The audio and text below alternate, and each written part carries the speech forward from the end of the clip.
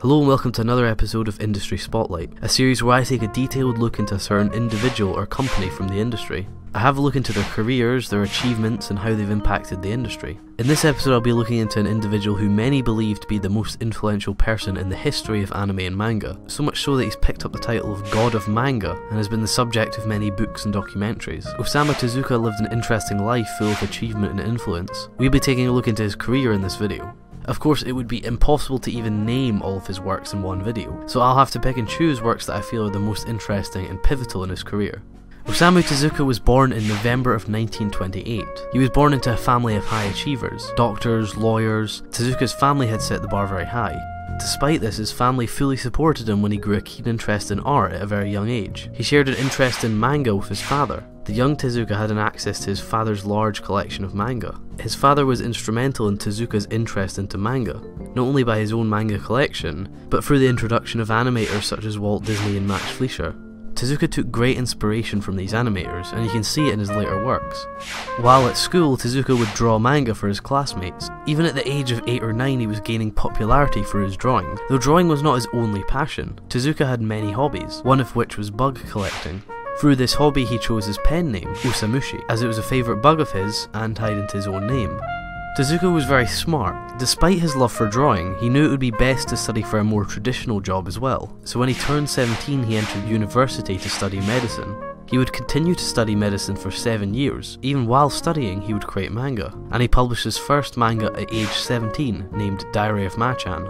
Tezuka's dedication and work ethic is what made his early career such a success. Despite the large time studying medicine takes, he still put time and effort into creating manga. From this point onwards, he would start to gain more and more popularity in the manga world. A year later, in 1947, he created a manga that would be a massive turning point in his career. He published his new manga, New Treasure Island. Not related to the classic novel, but shared a similar success. Instantly his manga became a success and quickly sold over 400,000 copies, which for the time was really good. All throughout his studies he would continue to publish manga. In 1951 he published a very important manga series named Ambassador Atom. It was not the manga itself, but one of the side characters that really boosted Tezuka's career, a side character named Astro Boy. Ambassador Atom would run for about a year and then end, but Astro Boy would begin shortly after. In 1952, Tezuka's most well-known work would start. Astro Boy was another success. People loved the character and the story. It sold really well initially, and then kept on selling. Today it sold well over 100 million copies. The manga even ran for over a decade. This raised Tezuka's status massively. He had no idea how important this manga would be. In fact, it's extremely hard to put into words just how important Astro Boy is. It went on to spark decades upon decades of sci-fi anime and manga. And not only just sci-fi, you can't show any figures or numbers, but Astro Boy could well be responsible for every single anime series and movie to follow. Without the start of this manga, who knows if post-war Japan could have had another spark of genius like this. Tezuka was becoming such a worldwide name that in 1965 one of the world's greatest filmmakers, Stanley Kubrick, asked Tezuka to work on his 1968 movie, 2001: A Space Odyssey. But Tezuka had to decline because he couldn't afford to move out of Japan.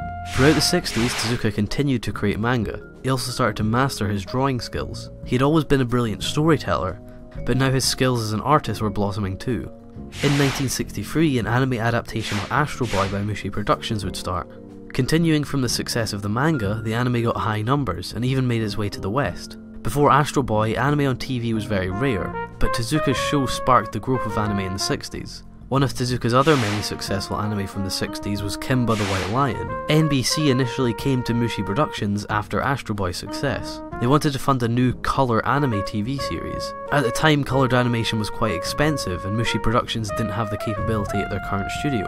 NBC funded the studio upgrade and Mushi Productions went on to create Kimba The White Lion. The show launched to great success and completed its 52-episode run. NBC then released a redubbed version in America where it met similar success.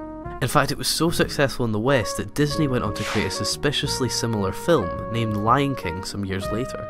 Tezuka was not happy with the changes NBC made to the first season of Kimba The White Lion, so he went on to create the whole second season of the show before showing it to them. It aired in Japan, but NBC refused to buy the second season. Along with single-handedly kicking off TV anime and creating an unmentionable amount of new manga, Tezuka was still working on new projects. Throughout the 60s he made a number of experimental animated films. He made these at a rate of one every few years, and they won many awards. After many years in production, in 1966 the Astro Boy TV series finished airing, followed closely in 1968 when the Astro Boy manga came to an end. Though this was not the end for the Astro Boy franchise, it was a massive opportunity for Tezuka to start on new projects. His next project would be a new TV series called Princess Knight. Tezuka hoped NBC would bring the series over to the West, but due to the character wearing the opposite gender's clothes, NBC didn't think the American audience would accept it, so they never picked up the series at all, though it did complete a successful run on Japanese television. After a company change where Mushi Productions moved their offices and a big change in the industry's demographic, Tezuka decided he would leave Mushi Productions, and he would start his own studio, Tezuka Productions, to handle his anime work. Though he would not stop working with Mushi Productions. In fact, a year later in 1969, they made their most ambitious project yet, named 1001 Nights. This would be a massive collaboration between the two studios, with lots of people working on the project. During the production, Tezuka reportedly worked with 2 hours of sleep a night, not to mention all while his wife was pregnant. The movie was released in June of 1969, on the same day his daughter was born. The film was a success at the box office. Coming into the start of the 70s, Mushi Productions had folded. Due to this and other personal issues, Tezuka entered a period people call his dark period. Tezuka started to make darker, more serious manga. They were a world away from his previous light-hearted shonen manga. Works such as The Book of Human Insects in 1970 and Ayako in 1972 show just how dark his work became. Tezuka himself admits that he isn't as fond of his work from this period, though it didn't last too long, as in 1973 he created yet another massive hit with Blackjack. This was not something that was planned, but just something that happened for a series of random events. Regardless, it went on to run for a very successful decade. In 1977, a company by the name of Kodansha approached Tezuka with an offer to publish his complete works. Many of Tezuka's manga had been lost or was unavailable to read, so Kodansha wanted to reprint everything in one place. 400 volumes of manga were published into this, and Tezuka spent a huge amount of time redrawing lots of the damaged volumes. Tezuka would then join Toei Animation to work on new anime projects. A plan was put together to recreate Astro Boy in colour, but due to Mushi Productions folding, the legal rights to Astro Boy would take too long to sort out, so in 1977 he made Jet or Mars. It consisted of retellings of old Astro Boy stories, though for Tezuka it just wasn't Astro Boy, and he stopped after 27 episodes. Throughout the next years, Tezuka would not slow down. He continued to create new anime and manga series. In 1981, Tezuka regained the rights to Astro Boy and created the 52-episode fully coloured series. Although he wasn't as involved in the project as the original, Tezuka's work was making its way around the world. They were gaining massive popularity in places like America and China. So much so that he would start making visits to animation conventions and festivals in these countries, meeting with fans and other animators. During the mid-80s, Tezuka delved back into the world of experimental films. In 1984, he created a very successful film named Jumping. While making these films, he would continue to travel and immerse himself in the world of animation. He travelled all over the world meeting animators from various countries.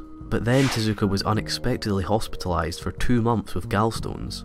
As soon as he could get out of the hospital and start working again, he did. All of his current projects were put back into action and he began working on even more projects. He started working more and more on experimental films that would become very popular overseas. In 1988 he was hospitalised again with stomach problems and had to receive surgery.